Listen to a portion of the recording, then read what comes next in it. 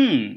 Sometimes I wonder what if I have a power to have my own blade syntax. Like if I want to say admin, then end admin, or like that editor, then end editor. How about that? Because this is a Laravel 5.5. So this means Laravel 5.5 give you the power to generate or to create your own blade syntax. So let's see how we can do all these things. So with that, I'm your host Sarthak. This is a channel where I talk about Laravel and the cool thing about Laravel. So if you are new to this channel, don't forget to subscribe and like Bitfumes on Facebook, Twitter and Instagram. So let's see how we can check these things. So firstly, what I will do, I will show this. So I will go to resources, views, welcome.blade, and here it's given Laravel. Suppose I want to say at env, and if I want to say local and then end env.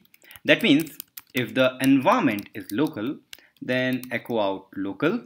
So let's see the result in the Chrome. So I will go here, reload the page, and you can see it's actually giving the whole thing. It's not recognizing that blade syntax because we have not registered our blade syntax. So to register our blade syntax, I have to go to app, providers, then app service provider, and in the boot method, I have to say blade colon colon if, and then the actual name or the syntax I want to give, so env, then I have to give a callback function here, then this function will just return boolean. So because I'm getting here parameters, so I have to get the parameter here, so I will say $env, and now app environment, so environment, and then if it is equal to env, then okay. So that means if the environment is equal to the given environment, at that time it will return true. Okay, otherwise false. So I have given here.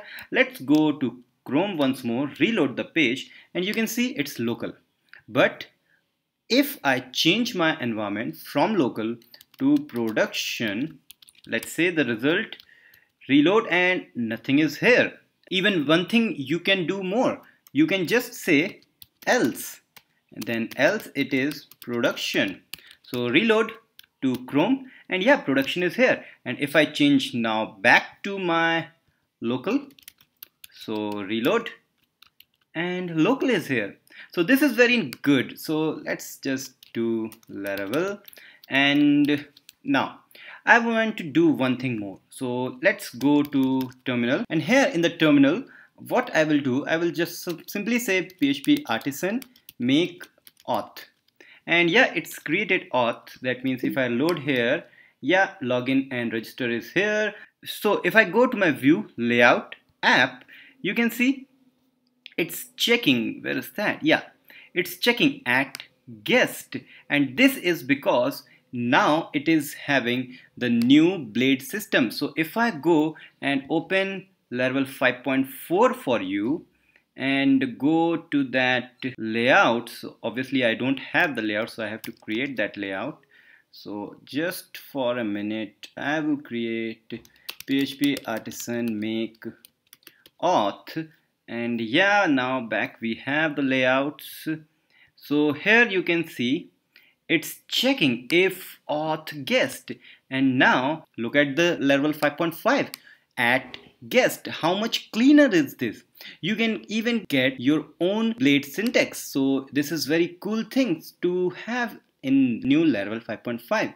So if you have any doubt, feel free to message me, comment me, and don't forget to subscribe, like Bitfumes on Facebook, Twitter and Instagram. We will meet in the next episode to have new features in the Laravel 5.5.